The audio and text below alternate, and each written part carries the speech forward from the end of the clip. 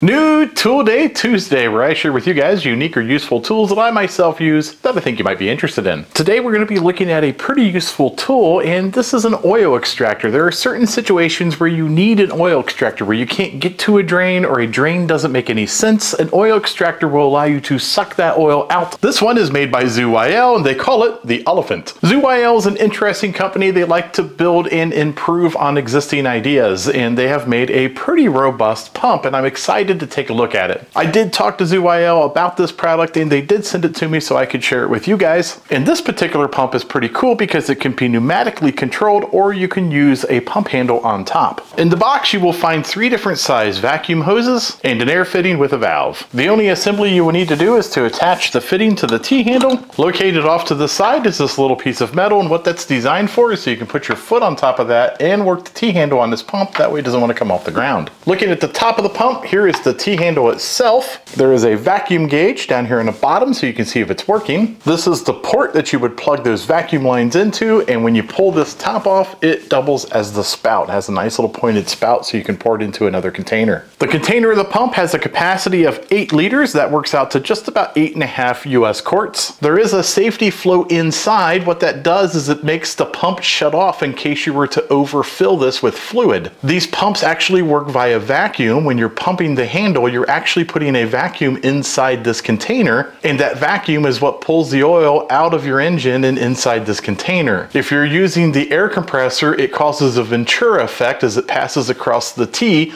also putting a vacuum inside this container. But I suppose the question in everybody's mind is, how well does it work? Well, we're gonna find out. So we're in the back of my boat, and this is a perfect example of where one of these pumps becomes really handy. In the back of my boat is this Merc Cruiser. It's a Ford 302, but there is no oil plug on the bottom of the oil pan. This is by design because the bottom of the engine sits inside a pit, and you just wouldn't be able to get to it. So standard procedures on changing the oil on one of these types of engines is to actually pull the oil out through the dipstick. So we're gonna pick the thinnest tube possible. We're gonna feed that tube through the very same tube that the dipstick is in until it hits the bottom of the oil pan. Now that we have fed the hose through the tube of the dipstick, we're going to pump until we start seeing oil, and then we're going to continue to pump until there is no more oil in the oil pan.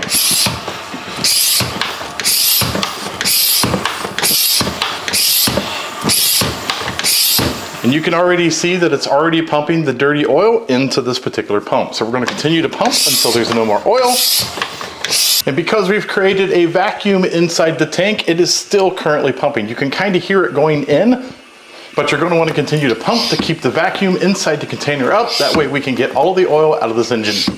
If you had access to an air compressor, you could put the fitting right on the end of the handle, open up this valve, and you wouldn't even have to pump it. It would do it for you pneumatically. And my local auto parts store allows me to take my used engine oil back to them where they recycle it, so having the spout makes it really easy to recapture that oil.